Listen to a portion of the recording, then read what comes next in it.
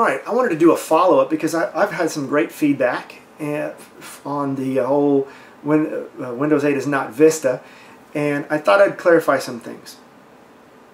Number one, Mac OS X is still my preferred OS, but I do a ton of work in programming in Windows. I know some of you have all fled Windows for Linux because of Windows 8, so I got that message loud and clear, and that's great. There's I think Linux has a lot to offer.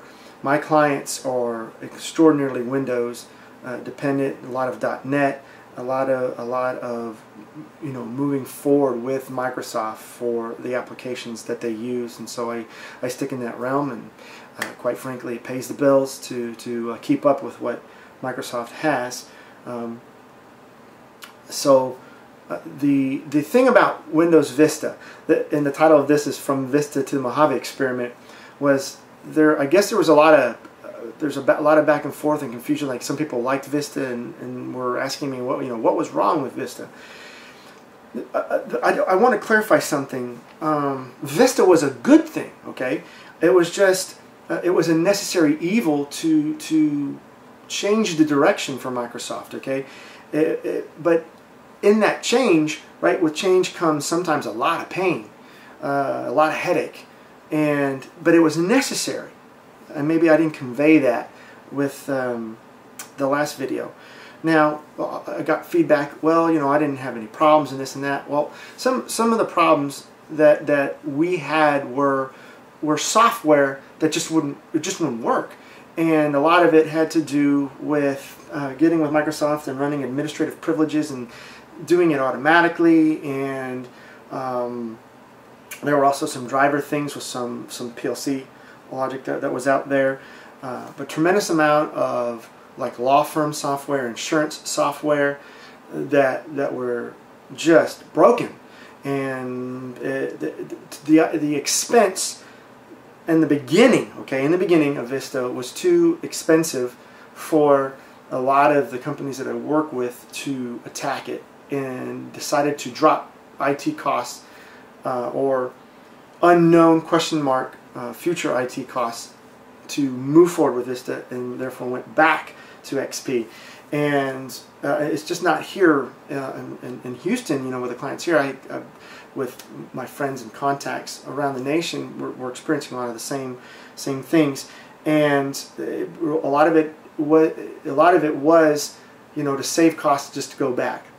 I could tell you right now, just 4 months ago, maybe 6 months ago, two big companies that I've worked with have gone from XP to Windows 7 and skipped Vista altogether.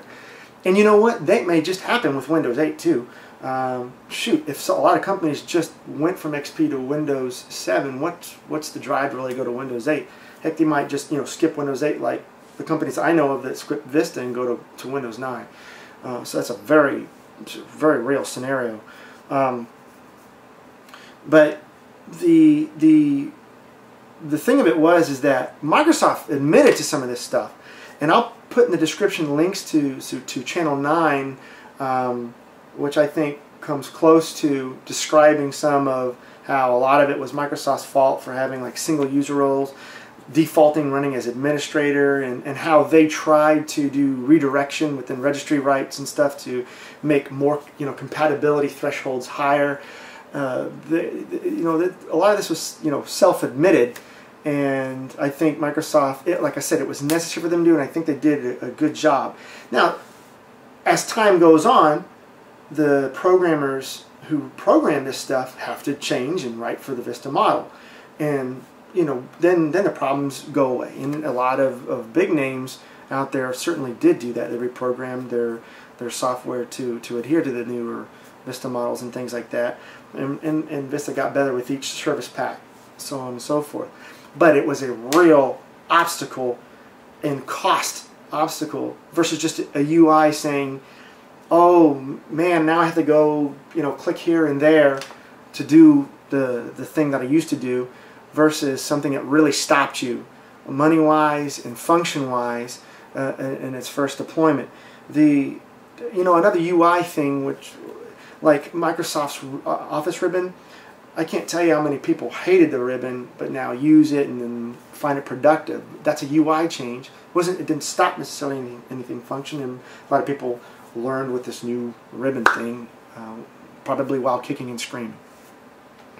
So I'm going to leave, if I haven't, I already said it. I know these links to some channel 9 and what Microsoft did to address some of these things, you know, from their beta on to real releases, and what their concerns were that at the time, even that stemmed back from Bill Gates, and just self-admitted security model. I tried to put an annotation on the previous video to one of my behind the bit videos where I described this a little bit. It's an older video, but I just said the same damn thing anyway.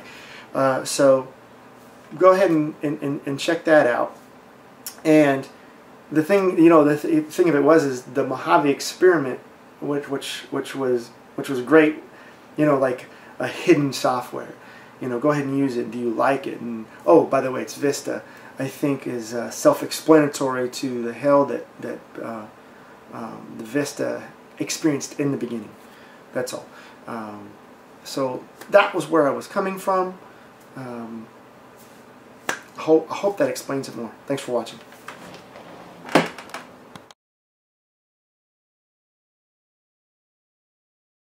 Yeah.